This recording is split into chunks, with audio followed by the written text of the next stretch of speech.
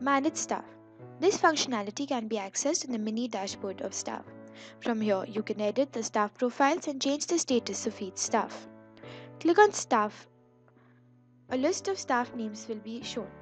To change the status of a particular staff member, check the box next to their name and click on Change Status at the bottom of the grid. The admin can make a staff member's profile active or inactive. Click on the pencil icon next to each name in the list to edit a staff member's profile. Change the required details and then click on Update at the bottom of the page to save the changes.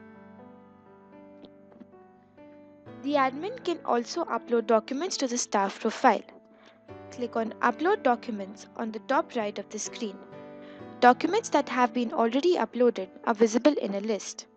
To upload a new document, type the name of the document in the box next to the document title. Then click on Browse and select the file that you wish to upload. Then click on Add to upload the document. You can also search a particular staff member by typing the staff's name in the box provided.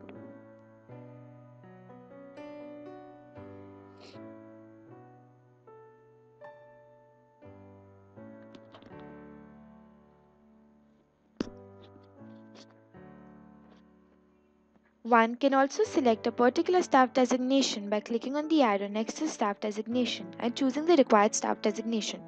Then click on Search to view the list of staff members on the selected staff designation. Please click on Back button to go to the mini dashboard.